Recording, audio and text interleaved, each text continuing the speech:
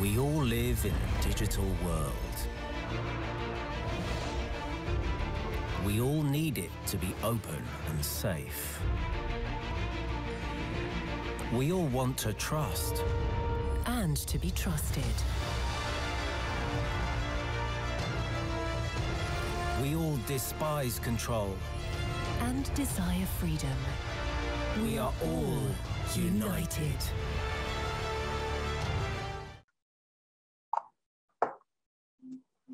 This session will be recorded, and maybe someone, the audience will come later to on site or remotely. And now, according to the schedule, we will start our session. Distinguished guests, ladies and gentlemen, and good morning, good afternoon, and good evening. I'm Ray Zhong from the Internet Society of China. I will serve the moderator today, and sorry for not being able to attend on site. On behalf of the two organizers, the Internet Society of China and the CICCST and the China Association for Science and Technology, please allow me to attend a warm welcome to all of you on site or online. The topic of the session is accelerating information accessibility for the aging population. As facing the rapid growth of an aging population, it is called upon to empower the elderly through ICTs by learning the skill of using internet so as to enjoy the benefits in this digital and smart era. And China has attached importance to narrowing the digital divide that all stakeholders work together to pursue an inclusive digital society. And for the internet infrastructure, the Chinese telecom operators building the world's largest 4G network for easy access to the internet everywhere. In terms of the policy support, the governments released a series of industry guidance. For example, the Ministry of Industry and Information Technology has ever released two documents, one called Guidance on Promoting Information Accessibility, and another named Implementation Plan to help the elderly solve a problem in using smart technology, targeting to eliminate the obstacle for the vulnerable groups, including the elderly groups, by reducing the cost, improving the terminal devices, services, and applications. And to respond to the call, the internet companies conduct the rebuild the website or apps to support more functions to realize information accessibility standards, which set by the industry association or stand organizations. And today, we are very pleased to have two stakeholder representatives to share their best practice or insights coming from internet companies, Tencent, and from academic group, Xiamen University. And my colleague, Ms. Wu Ping, will moderate in the room chat room for the remote participants. Anyone could raise your hands or leave message in the chat room if you have any question after the two speakers sharing. First of all, I would like to invite Ms. Lu Siyu from Tencent to speak. Ms. Lu, it's your floor. Lu Siyu, please, you can share your screen. Thank you. Okay, thank you, Mr. Zhong. And it's my turn. And thank you for your time.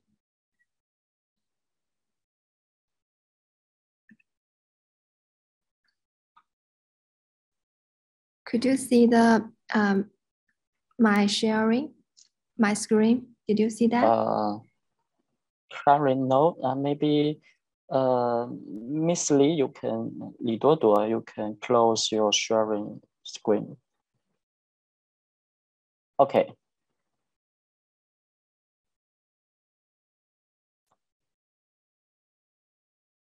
Okay, Lu Sui, it's okay for your screen. Okay, thank you, everyone. It's honor to be here to sharing with you. And my name is Lu Shiyu. I'm from Tencent Research Institute. And thank you for the invitation of IGF. The topic I'm sharing today is Tech for Age, the analysis of the characteristics of the use of mobile phones by the elderly. Before I start my sharing today, I would like to share a story with you, a story of mine. Last year, because of the COVID-19 outbreak, my community was closed 24 hours a day. All the residents had to stay out of their homes for a month. After the closure, we have 3 ways to get food. The first way is to buy food through the apps, and then the volunteers can get the food back to our homes. The second way is to scanning QR codes. And the last way is to exchange our own stock of food and help each other through the WeChat group formed by the residents of the community. Although you can see there are many ways to get food, any of them rely on the premise that you have a smartphone and you can use it well.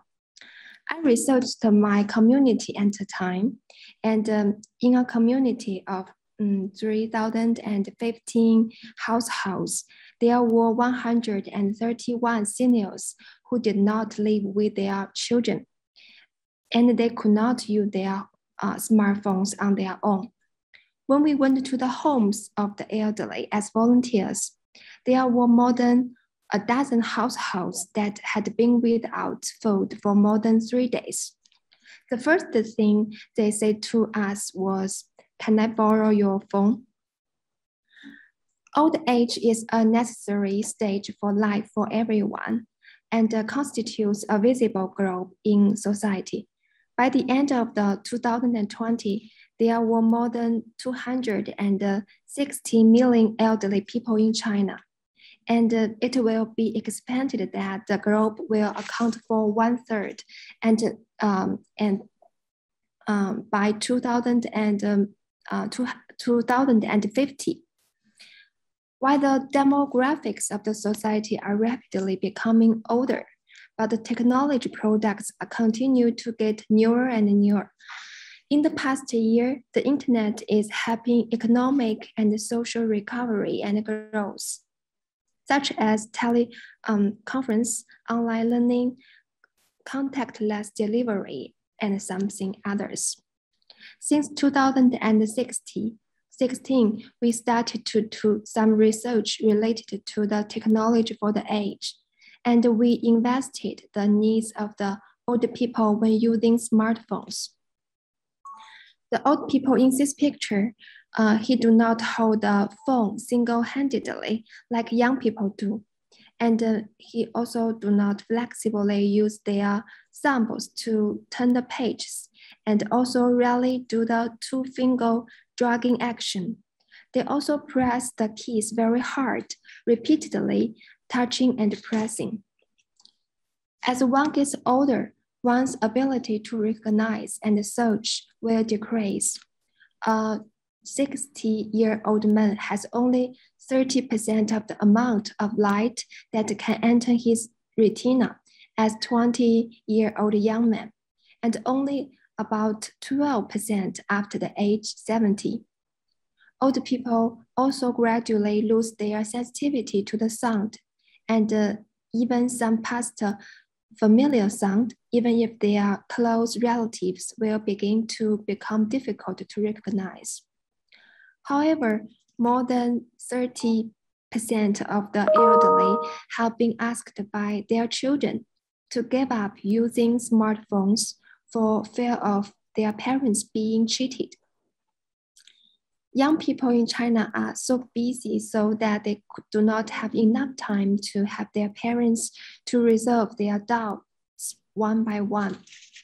But is it really hard for seniors to learn smartphones?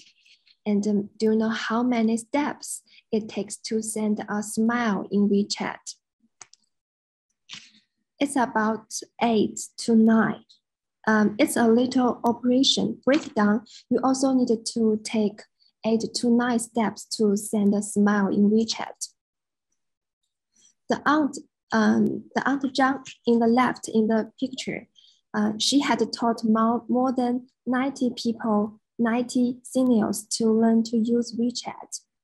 And she created a group that for the seniors in which they can say good morning, good afternoon, good evening to each other every day. For the elderly, it's a great comfort and reward to see their smiles are welcomed and responded to. Most people who help seniors to learn to use their smartphones are also old people. So helping seniors to build and mend social networks is one of the best paths to help them to across digital divide. But it's important to be careful. Do not push the seniors into our best network, but to help them integrate into our organizations and get full practice, a sense of belonging and self-confidence. Our research shows that the internet access and use greatly enhance the connection between the older people and their close contacts, provides convenient living and learning service, and in fact, greatly increase the interest and the confidence of the older people in learning and living, which has a positive impact on their mental state. Life is a bound of age, but the progress of the technology does not slow down. How to understand, respect, and accept old age is really a necessary lesson for all the people to learn in their lives. We also need a more long-term mechanism to involve the government, industry, and the citizens to create an all-age friendly digital society. And this is my end of my speech. Thank you very much for being here. And Mr. Zhou. Okay, thank you very much for Ms. Lu's sharing. And then let's invite Ms. Li Duoduo from Xiamen University. It's your floor, Ms. Li. You can share your screen.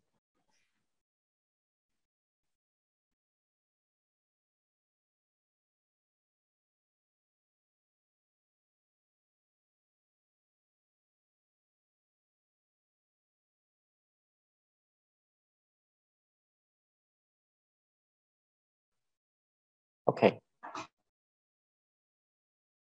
Okay, open your mic.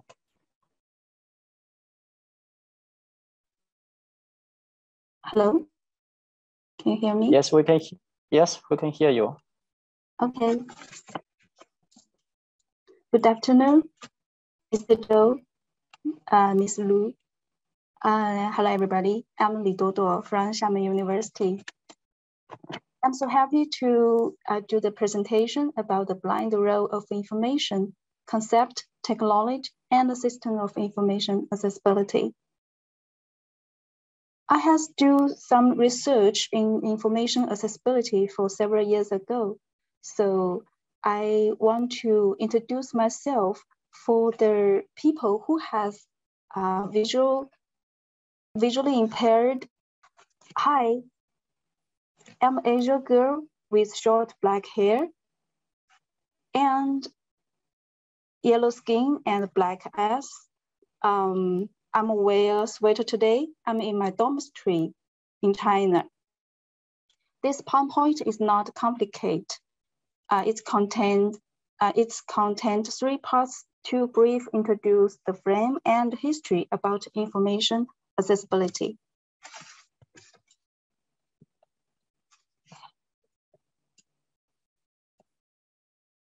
The first part is concept. The concept of barrier-free or accessible started from the field of architecture. For example, barrier-free passengers for wheelchair users and the blind roads for the visually impaired. Actually, information accessibility is the blind role of the information world. which is used by people who have difficulties to access information. For those who set up the information order, maybe they didn't expect that not everyone can access to information equally. Information accessibility means that everyone, whether young or old, disabled or not, can obtain and use information equally conveniently. Facts have proved that technology is the most important fact in the development of information accessibility. It began in the United States in the 1980s, which enabled people with disabled to equally use various electronic terminal devices, including computers, to work. It is most vital fact is the information accessibility development of technological information, and at the same time, industry standards and international standards are important for the development of science and technology. At the 13th United Nations IGF, UN Secretary General Mr. Guterres called for attention to the contribution and the demands of the disabled, the elderly, and other people in the digital economy to ensure the fair distribution of resources to bring the digital divide. For those who are engaged in technology, sometimes if you want to understand others, you might put on his shoes, wear her high heels, or somebody wheelchairs, walk for kilometers.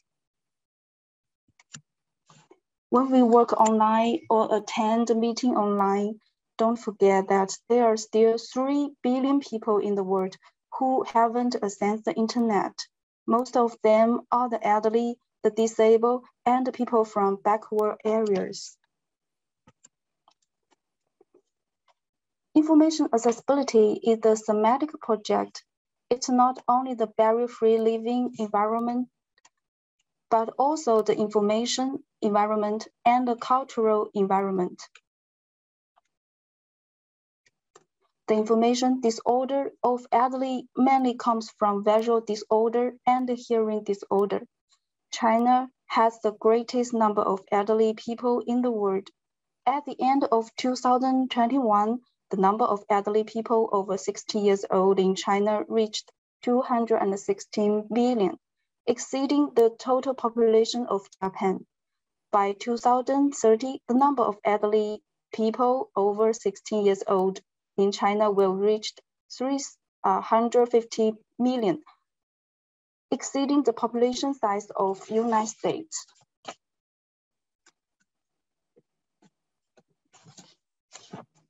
Nature magazine reported COVID-19 pandemic has had a significant impact on the mental health of the elderly living in the community, and the situation of those lonely elderly people is much worse. Therefore, information accessibility is not only for the perspective of social inclusion, but also infrastructure of China.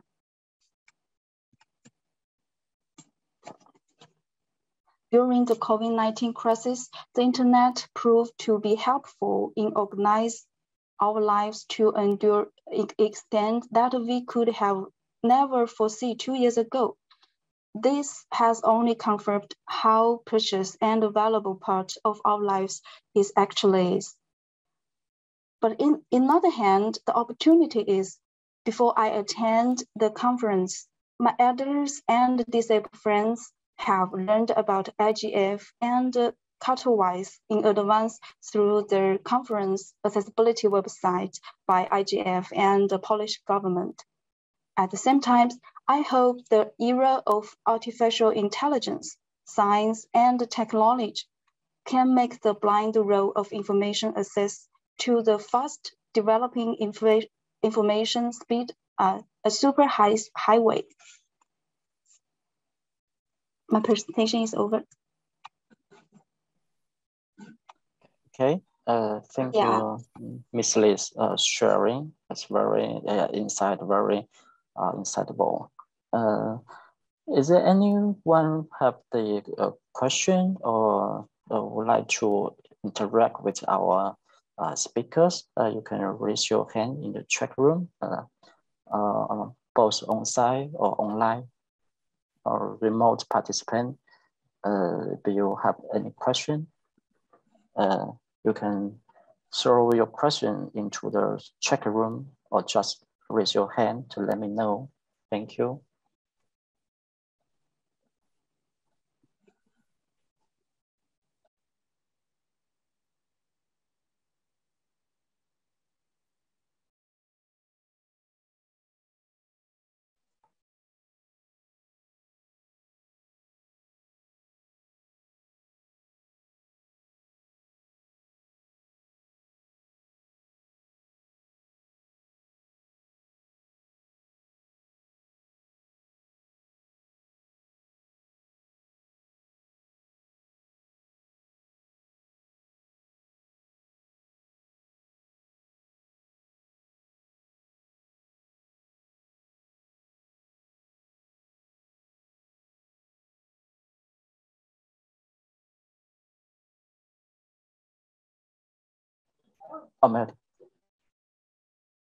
Just now one. Okay. I saw the children have a question. Have a question for Miss Li Duoduo. He say, his question is, what is the potential use of information as a disability for other people in society? Miss Li, could you make a response?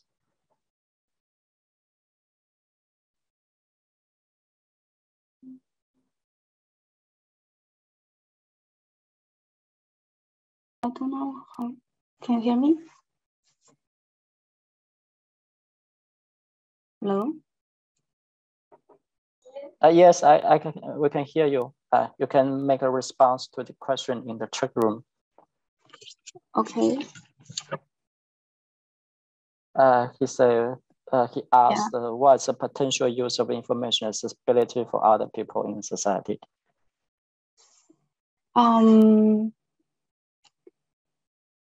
Okay.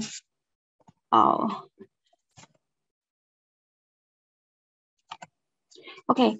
Anybody will get older and older, and will some visually repair or hearing repair.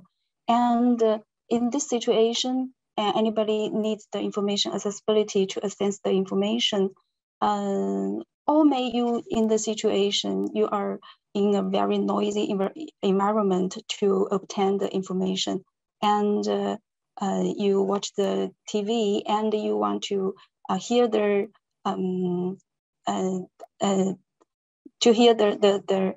dialogue, but you cannot hear because in a noisy environment. And in this time, information accessibility can help you to know what the dialogue is. And you know, there's and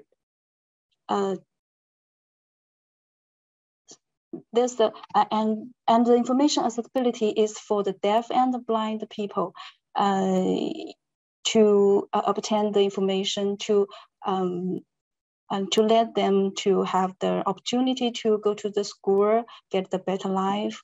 Actually, I'm the coder. My parents are deaf.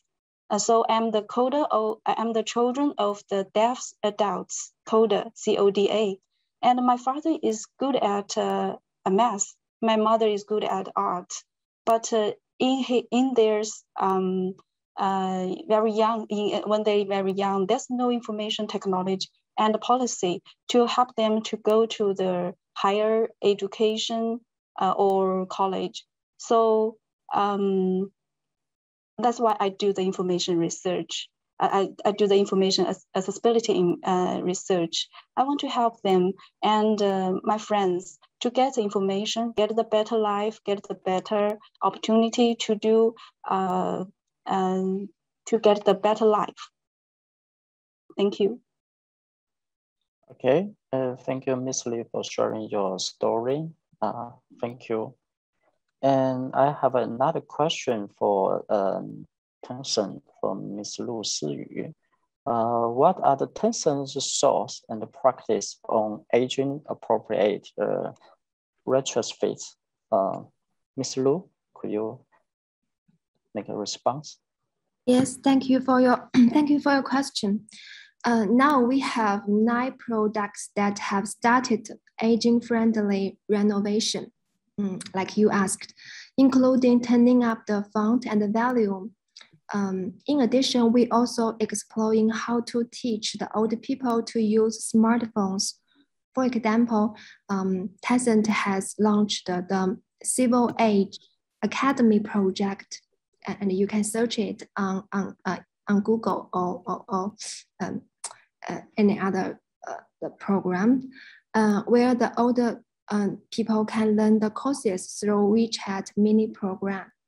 In addition, Tencent is also creating more technology product to serve the older people, such as applying AI products in Shenzhen nursing homes to help the elderly identify the risk of the risk of falling down in advance.